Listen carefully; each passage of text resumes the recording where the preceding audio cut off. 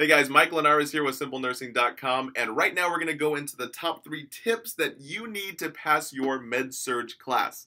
We have a special guest today, Caroline Porter-Thomas from EmpoweRN, the #1 YouTube channel for nursing students on YouTube. She is also the author of the How to Succeed in Nursing School Before, During, and After. There's really some great tips in here, like study test taking strategies, and we're going to get into the top 10 things you need to do for Med-Surg. So let's get started. Let's do it. So basically, how do you pass Med-Surg? That's a good question that we usually get a lot on our YouTube channels. A lot. Mm-hmm. And I mean, just like you said, it's like... I mean, I get all the time, like, Med-Surg videos, and it's such a broad topic. It's hard to even, like, decide to make a video on. So, I mean, imagine studying for it. So, it's a lot. It's like 3 times the size of... anatomy, physiology. Yeah. It's huge. Because not only do you have to know everything about how the body works and where the locations are, then you have to do nursing interventions when things go wrong, signs and symptoms, medication. Well, yeah, so then you have to learn about the disease process, all the pathophysiology that goes on.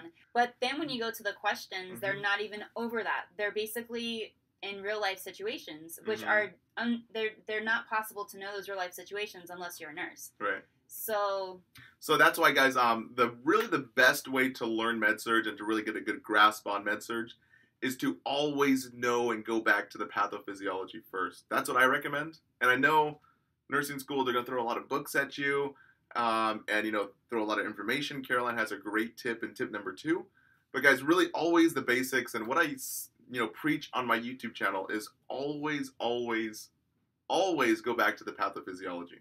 Just because if you know how the disease works, then you're going to be able to know the signs and symptoms. And if you know the signs and symptoms, you're going to know how to treat it. Then there are little specific things, but always start there. Just don't, jump into it and try to memorize all these signs and symptoms and, pharmacology and nursing interventions. But, I mean, that's what I recommend. Just try your best to understand and grasp the pathophysiology. One of the best videos I have on my YouTube channel is the liver song. And it breaks down the liver in like a song. It's beginning to look a lot like cirrhosis. And it breaks it down into like a funny song. There's an entire 8-song album on iTunes right now for you guys. Just research my name, Michael and Ara, and you'll find it below. Yeah, but that's what I recommend. And as soon as you guys get the pathophysiology, then you'd recommend... So actually, one tip that I have for Med-Surg, I wrote it down in my book. It's chapter 7. This is how I studied for Med-Surg. Basically, I broke it down into 10 different steps, and it's in chapter 7. But the first thing that I did before I went to class, I would review NCLEX questions, which sounds totally off the wall because you're like, why would you review questions if you don't know the content yet?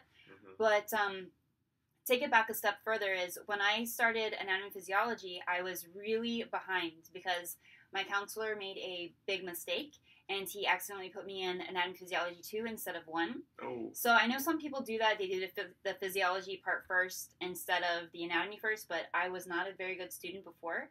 So anyways, I decided to take on a challenge. So one thing that I did before I even started class was I started trying to write note cards, but my hands just physically could not do it. Every chapter needed about 100 note cards. It just wasn't physically possible. So what I started doing was I started just like underlining words before the class. And then what I noticed was that even if I understood only one word in an entire lecture, I would light up. I'd be like, oh my God, I understood one word that she said. So that's awesome. Yeah. And so when I started nursing school, I started nursing school with a 3.7 GPA. I was like, I'm accepting nothing less. Like, I want a 4.0. Like, that's it. That's what I'm saying. And then, so I did everything that I did for anatomy physiology, and then I got the test. And I was furious because it was over absolutely nothing that was taught in lecture. It was absolutely over nothing. Yeah, it's crazy. These tests are crazy. It was absolutely over nothing that was in the book. Not, like, you could not read the book. Like, a smart person, I mean, I'm not, like, super intelligent, but a smart person could not read the book and pass the test. It's impossible. Wouldn't you agree? Like, Well, there's instructors out there that will, lecture on totally something different, pull, like, a test somewhere from outer space. Yeah. And then, So, it's crazy. So, then, when I found NCLEX questions, I was like, oh, this is great. So, I'll just review questions before the lecture. Mm-hmm. And I also still did the underlining because that still helped. And I have videos on that also. I'll actually put a link below to my main like study video to help you guys out. Mm-hmm. But that like reviewing questions prior to class really helped me like understand even just a few words. The only goal of nursing school is to help you pass the NCLEX. And it's funny because I didn't even know what the heck the NCLEX was until halfway through nursing school. I was like, what is the NCLEX? I just thought you graduated and you get to work in a hospital. Yeah. You know? No. You have to actually pass your national board register. It's like a bar exam for nurses, like the law bar exam. So if your school is not having a high enough NCLEX pass rate, your school will actually be under investigation and be shut down. Or at least the accreditation will be taken away. Yeah. So that's why we say, like, you know, study the NCLEX questions before your tests, because it's going to help you prepare for the actual test. If your school's testing the way they should be testing. Yeah, they have to test with those kind of questions. Have to. They do. They have no choice. Like, they're not out there to like get get to you. They have to. They have no choice because that's the way the NCLEX is. Mm-hmm. And you know, the harder the class is, the better they're preparing you for NCLEX. Mm-hmm. Or the NCLEX. It's true. Well, that's why there's and that's the reason why a lot of nursing programs will rather fail you in nursing school than have you graduate and never pass the NCLEX. Yeah, because it looks bad on it. It hurts the school. Hurts the school, and that's why people say it's a conspiracy theory that, you know, nursing school wants to fail me, when in actuality they only want to pass people who are passing the NCLEX. So technically, does nursing school have to be that hard?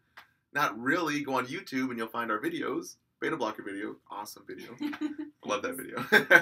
That's the simplistic way of saying it, that nursing school is only tough on you so they can fail out the people they don't want to fail the NCLEX and give them, you know, the school a bad name. Yeah, that's true. So guys, we really hope that you like these tips on how to study for Med-Surg. If you want to see more collaboration videos, then please give this video a thumbs up, and we'd love to read your comments, so please post a comment and maybe we'll do a video for you. So anyways, I can't wait to see you guys next time. I love you. Bye. Bye.